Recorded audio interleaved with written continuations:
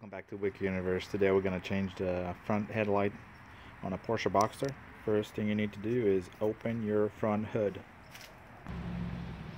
Okay, now you're going to have to find this socket somewhere in your car.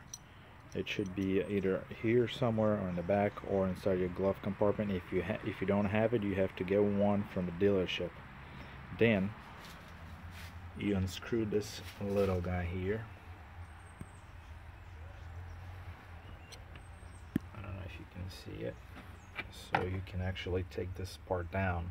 It's the carpet, and then you open. Okay, you're gonna take this one here. From these two, you're gonna take this one here, and then you're gonna use your socket right in there. Okay, once you have put it to its place, then you turn it to your left, and you'll see how your light's gonna start popping out.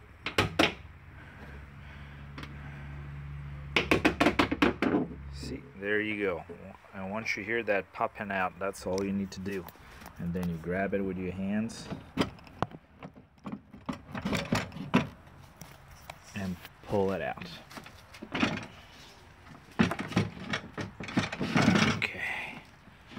And there's your light right there, and that's the socket actually goes. And then you open it to change your bulb. In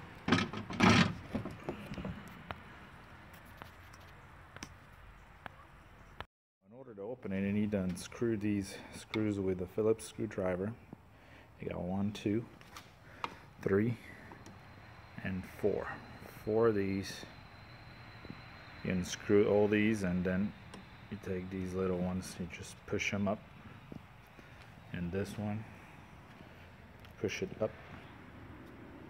Okay, once you have taken all the screws out, it's always best to have one of these, so you can just, take it slowly. Like I said, you have to push these two and take this one up, and then once you do that, take it off, and then take the bulb you need. You only have 2, so this is going to be for your low beam, and this is going to be your high beam. To take your low beam, you have to unscrew that little screw with the Phillips screwdriver. Once you have taken that screw out with one hand like that and your thumb, just take it out, because it's going to actually fly away if you don't. And that's that little guy. You take it off, and voila, this is your low beam headlight. When it's time to put your headlight unit back, make sure you follow those little rails right here, and those are the things that this one here needs to go there, and follow all those things that need to go in the rail. This one here needs to go into that rail. That's how you know that you put your headlight properly on all the rails into your fender. Also, make sure that this thing that actually holds your headlight unit is down, not up. It needs to be down like that. So when you put your headlight unit, you just turn the socket and it locks itself. And when it's time to lock it, it has to go all the way in, and then you actually push it this way. You push it this way, so it's going to be left again, because if you push it on the other side, you'll see it's going to start pushing it out.